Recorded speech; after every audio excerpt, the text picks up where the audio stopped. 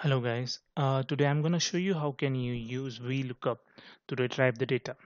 So Vlookup helps you to retrieve the data related to a particular value that you want to, you know, if you have something available like for a name of number of people. I mean, if you are a teacher, you are in a school where you want to pull out the data for a particular student or particular group of people. How can you do that? I mean, you have to go to one sheet to the another to retrieve the data. But with the VLOOKUP help, you can retrieve the data for the particular group, people, or anything which you want to retrieve for. So I'm going to show you how can you do that. Also, I'm going to show you how can you retrieve the data when you do not have the uh, same value in two different sets of data. So I have these random data available over here. Uh, Now I want to retrieve the data for this particular. I want to show you just as an example. So I have just copied this names over here in the second column. So in the second column for these particular names, I want to retrieve this number which is written against them and the nickname. They click JJAFF, this kind of random number that I have given to them. I want to retrieve that uh, in the second tab using VLOOKUP. I mean, think about it. If you have n number of columns, n number of rows available, and you have multiple data available, it would be very useful. Trust me, guys. I use it every day at my office. It is phenomenal. Now, first I will retrieve this column and then this column. Okay, I'm gonna use equal to v lookup. Okay, what would be the lookup value? Lookup value would be this one. Okay, this would be the lookup value. Now we have to go to table array. You can see this line. It tells you how you can use this formula. Table array, that is a data wherever you want to retrieve it from. Okay. Now which value you want to retrieve? I want the second column. This is the first column. This is the second column. So I'll write second, 2, and 0. Zeros denotes false. Okay. So now you can see that. See, you can read the lookup here. It has retrieved the data. I will just drag it till here. See, everything is available. So Roger 12, number 4 meter 14, house 23. The same number, same value are here. Suppose I change the number or a particular value for this. Will it change? Let's see. I will put here 4 4. Let's go to the second column. See what happens. Yes, Roger has also already changed for 44. So this way you can retrieve the data for the particular column. Now I want to retrieve this second one. So how can I do that? I'll go to this tab. We we look up again the same value. Guys, I want to tell you one thing over here. So whatever data you want to retrieve, suppose you want to retrieve for this name. Okay, this name of the people where it is written. So this data always have to be in the first column. It has to be on the first column, or you have to choose the data from here, and after that you can choose this data. Suppose if your name value was here,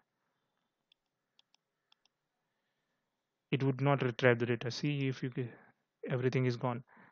Okay, so it has to be on the first column, or if you want to retrieve the data, it has to be like, I want to retrieve the data from here, so it has to be here. So after this, everything after this, the data will retrieve, and it can keep on going. So whatever data you are trying to retrieve, it has to be on the first value. The lookup value and the data's value has to be in the first column. So I'm going to use the column here. We look up here. We look up table array, lookup value added, table array. I'm going to use the table array. Now I need the data for the third column. So column index number 3, 0.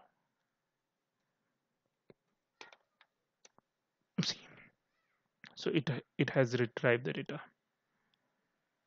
I'll drag this column.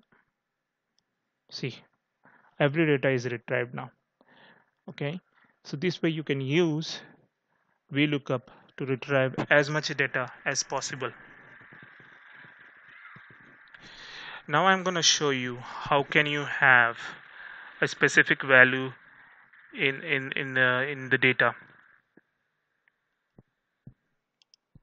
Let's say if you do not have two different sets of data, you do not have anything available over here. How can you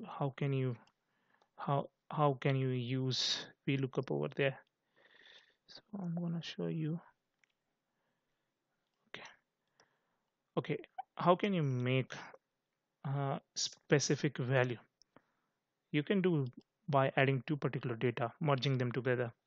So how can you do that?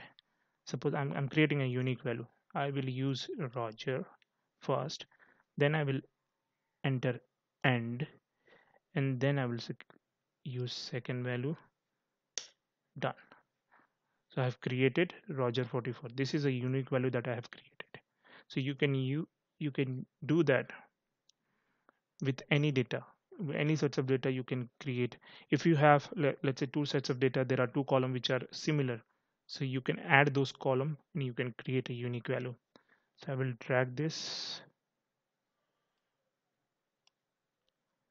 copy it, and paste special. You just have to put paste special. Okay. Uh, Only value. Okay. Now I will use this data to retrieve uh, to apply VLOOKUP. Let's say VLOOKUP. So this is the unique value, and it is also in the first column as well. So I can use that.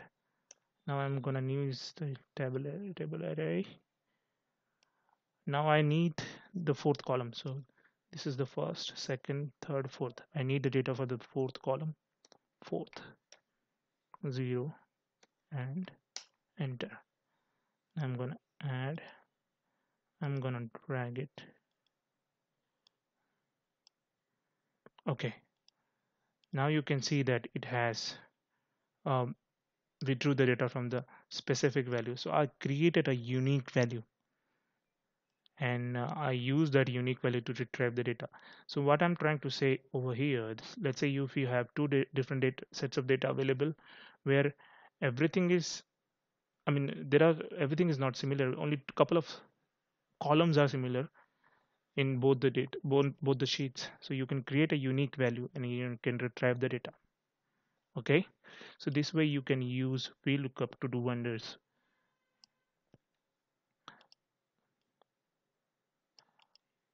Okay guys, so thank you for your watching this video. Please do like my video and subscribe it and share with your friends. Thank you very much.